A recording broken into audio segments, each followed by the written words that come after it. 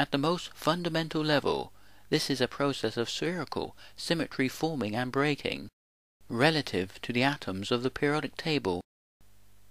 The reason why there is something rather than nothing is that a process of spherical symmetry forming and breaking will naturally form entropy or disorganization, with a built-in potential for ever greater symmetry formation.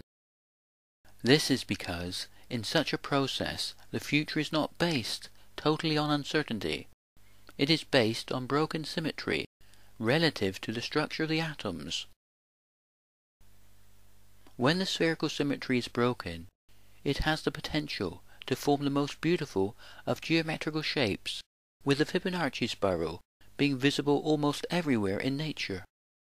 There is an incredible diversity of objects that have formed the Fibonacci spiral, and the only thing they have in common is that their spirals were all formed over a period of time relative to the atoms of the periodic table. This is logical in this theory because the future is continuously unfolding with an exchange of photon energy relative to the atoms of the periodic table. It is because these spirals are formed out of broken symmetry that they are never perfect. This is because if the quantum wave particle function or probability function is reformulated as a linear vector, then all the information I can find says that each new vector is formed by adding the two previous vectors together. This forms the Fibonacci sequence.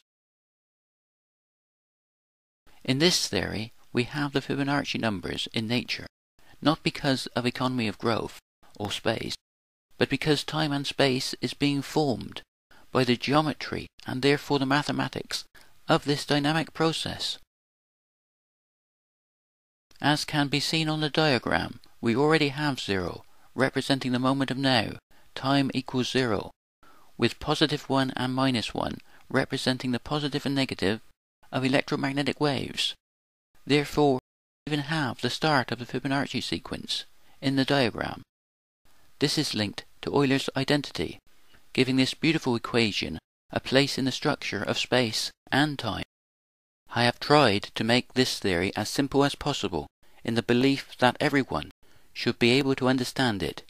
In my other videos I explain this theory in much greater detail. Thanks for watching.